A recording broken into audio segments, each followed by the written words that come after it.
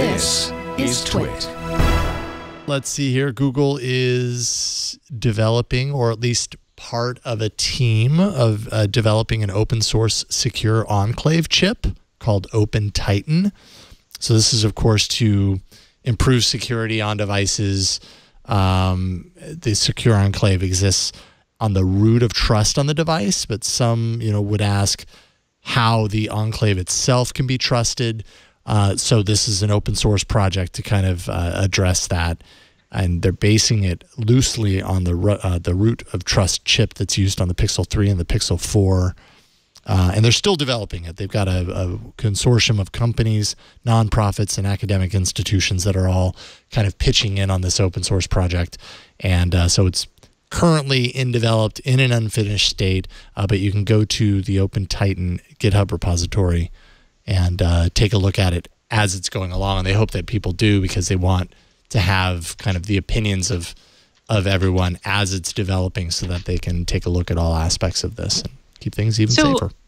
I have a question on this, which is probably a bad sign for y'all. But if you don't know, Stacy, we sure as heck. I don't know if I have an answer, but go for it. I'm trying to understand. So ARM has their secure enclave technology. So their stuff is Trust Zone, and it's a physical section of the chip. Intel has their trusted execution environment. So is this the same thing as that, only it's a Google open source version? That's my understanding. Yeah, it's based on the whole chip, though, not just part of a chip. There's specific root of trust chips that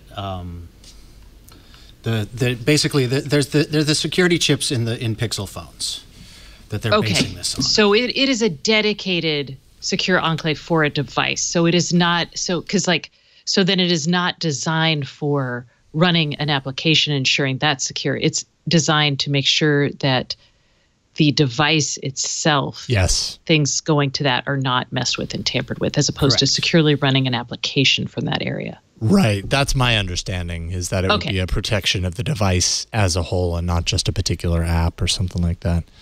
Then yes, this has lots of variation, or lots of use for the Internet of Things. Okay, sorry, this was something I was trying to figure out yesterday I was like, And IoT, I mean, pretty insecure in a lot of different ways. Do you think something like this would be is of dire need in IoT right now, from your perspective? Not only do I think that, a bunch of other companies and vendors and customers think that. So yes, this is already happening. That's why ARM has done stuff they've actually developed something called PSA, which is it makes it easier to code to their trust zone area, so people can have secure devices. It also ties it back to the cloud, so you can basically, your device can call back and say, "Hey, I'm this secure device right here. I'm identified as blah blah blah with my private key," and then the cloud's like, "Are you really?" And it's like, "Oh yeah, you are.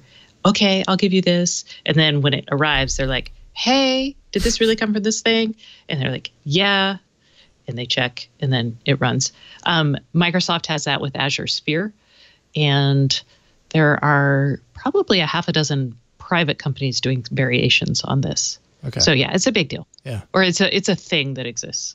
I just realized while you were going through that, you should create a comic book of some sort with where you describe explains. Yes, Stacy explains complex technology topics through the conversations of the technology components of these things. Just call it that was kind of a lame. Stacy splaining. That was lame. I thought it was great. Thought it was helpful. Stacy splains.